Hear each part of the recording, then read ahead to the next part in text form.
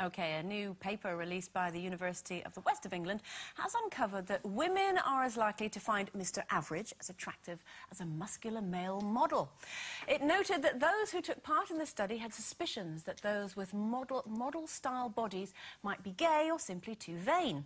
It went on to suggest that many people prefer to go for those partners whose looks don't intimidate them. But this survey, which was written by men, do you believe in the whole concept of leagues, you know, when it comes to looks? Well, I would have liked to think that it doesn't matter, but I think it really does. I mean, I would never, ever go after somebody like David Beckham. Because he's married. Well, yeah. Yes. But I know he's out of my league. But somebody like that, you would go for a one-night stand to think, oh, God, if I could just have one night with that, I wouldn't mind, you know. But you know you couldn't carry it on. Well, I personally couldn't. And when I first met my partner now, he was a big pop star, and I was a barmaid. And I just knew in his rock and roll lifestyle that I would not be able to keep up with that. And I left and let him get on with his life for a while. I'm glad that we've come back together now, but he was way out of my league in the early days. But was that to do with his lifestyle, or did you think that he was too good-looking for you? What league are you talking about? A bit of both. He was absolutely beautiful. I mean, he's lovely now, but he was stunningly beautiful. And I just thought, I can't compete with that. And the girls used to throw themselves at him. And the boys, have to say. Which, you know... Especially in them shorts. Absolutely, yeah. Yeah, he used to wear the little lycra shorts and the tie. He just wears the tie now. Does he?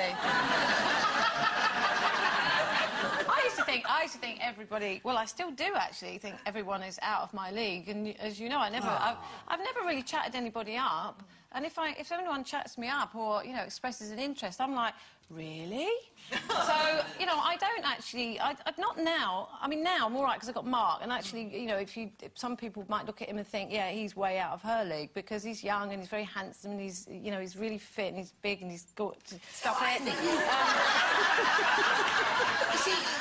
think you really look very similar. I think you're absolutely suited. I think it's a perfect coupling. You both look very similar, very attractive couple. A little bit, actually. Yeah. And I think that's what... I'm sorry, but, you know, I think this is a bit silly, really, because people find that beauty is in the eye of the beholder, and everybody finds there, and it might be Mr. Average, it might be Mr. Muscle. I think it's very superficial, this. Well, it probably is, but, I mean, when I was younger, honestly, I couldn't see anything. It didn't matter how good-looking they were, how amazingly rich they were, whatever. I would go for anything.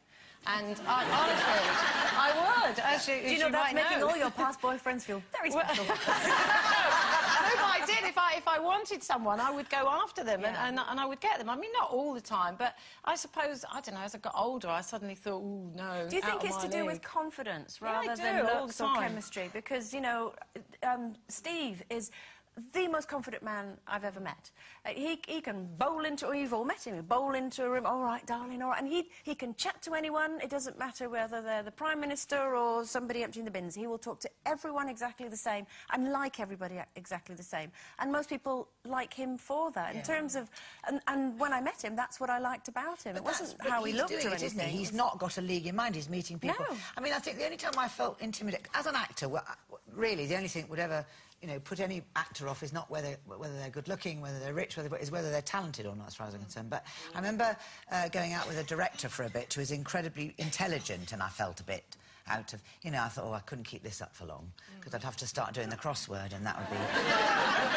Well, there's incompatibility, isn't there? I mean, the out of my league thing is in the mind, and, you know, if you feel confident with... You know, you can look at certain people and you just think, you know, there's absolutely no way, because you know you'd have nothing in common with them. But as you get older and you do get more confident, you kind of think, well, you know, anybody, no one's out of your league. No, and you long to say to somebody young who is led astray by the idea that if you're not beautiful or one of the... I mean, the last people you actually want to go out with are those people that think that they're beautiful and everybody else should be beautiful around them. They're very boring, usually, and got some terrible problem. That's right.